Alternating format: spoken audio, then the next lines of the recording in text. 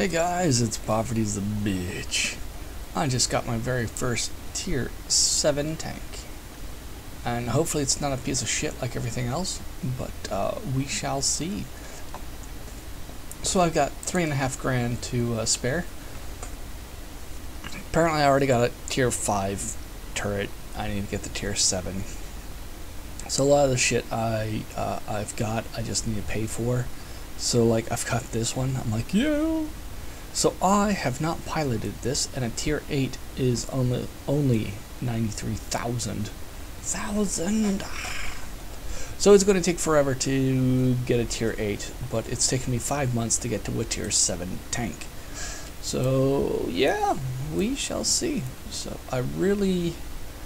maybe this is the only thing I really need to upgrade. Everything else costs money, and then I can just upgrade to Tier 8. So let's see how it goes. I've given up on the premium ammo because it's like, what the fuck? You know, you switch over, you load it, and you do like barely any extra damage. And then at the end of the game, you get no money, or if any at all. So the only way is if you win.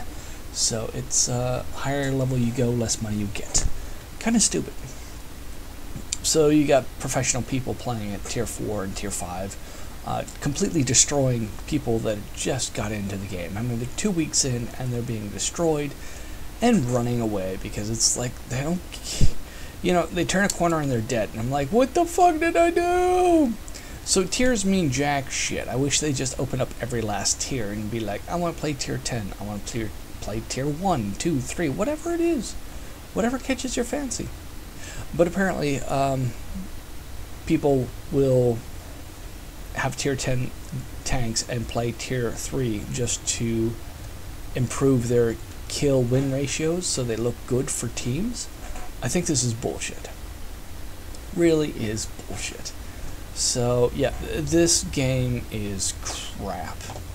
Oh, yeah, if you want to know your historical stuff and play in a museum, yeah, this is the game to play, but it's pure shit. So I'm still just grinding away 5 months in, and finally a Tier 7 tank. And I'm at the top. Yeah, whatever. What the fuck. So anyways, wish me luck. I will catch you later.